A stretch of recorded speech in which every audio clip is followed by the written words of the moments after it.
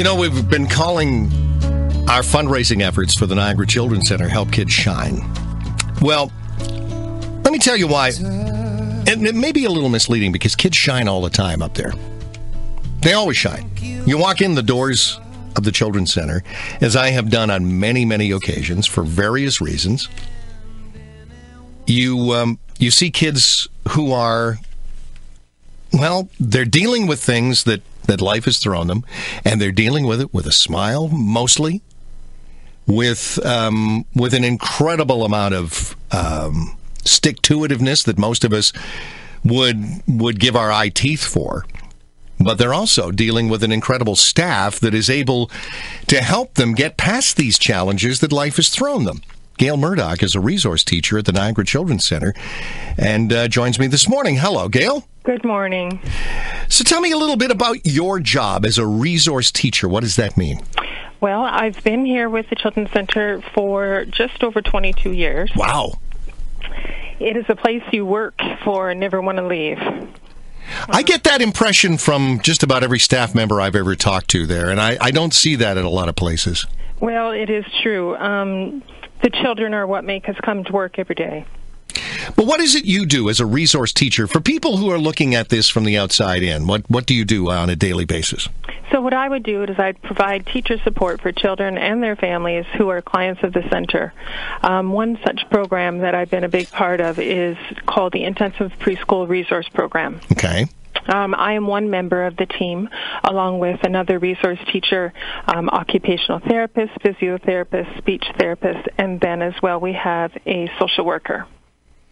So you're able to help the kids experience, what other kids do in schools, integrate into schools and all of those things. Yes, so a big part of what we do here is on the onset of the children coming to our program, which is a 10-month program. They will come Monday to Friday, 9 to 11 each day. So on the onset of our program, we would sit with families and the team and plan some goals around where we want their children to go while they're here in our program. So we would look at some of their needs and from there develop the best plan possible for them to learn and grow and accomplish their goals while they're here. Is there a particular day or story over your time in 22 years that sticks out with you more than any other, Gail, that really brings home? What do you point to as a moment that you remember more than any other? Well, first of all, each day there's a great smile on most of the kids' faces when they come to school. These children are dealing with some really huge goals to attain that most children and families would just take for granted. Such as walking and talking and speaking and being able to communicate their needs. One particular story, and I knew I was going to get emotional. I apologize. No, you dare apologize. You got me going on the onset of your beautiful story you told about our center. One particular story was of a child learning how to walk. And that day when they walked, and the parents and the child smiles on their faces. I'm not much of a cheerleader, but that day I did a cartwheel. It was a beautiful moment, and there's many of those every day here at the center. And those days can continue with some help from the community, and I mean that's the kind of thing that that's what help a child smile is all about. Those stories right there, Gail. And for heaven's sake, don't ever apologize for that. That's what makes your work and what you do so amazing. Well, what I would say is, as a child that coming to the center with needs, and as a parent, having to be heard that you have to sit on a wait list would be crushing. Yeah. Imagine knowing that your child needs these services, but you're told a wait list is in place.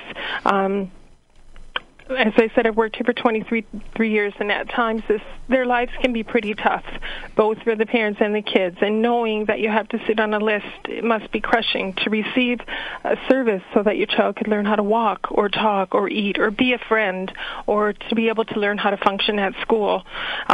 Knowing that they can come to us and not have to sit on a list is a huge burden that would be lifted off the families. So well said. Gail, what a great pleasure to talk to you this morning so much. Thank you for this. Thank you for having me. Oh, it's my pleasure. Thank you. Gail is just one of the people that make the Children's Center tick, and you can help those kids shine every day by making those stories of watching the faces of a child who has suddenly done something that other kids do, but they can suddenly do it. They can walk, or they can talk, or they can communicate in some way where they haven't been able to before. You can donate online at helpkidsshine.ca. You can call them, 905-688-3550. You can go in person, or you can find out all about this just by going to our website, and that's at 610ckTB.com. It's very easy to find, and all of the information is there.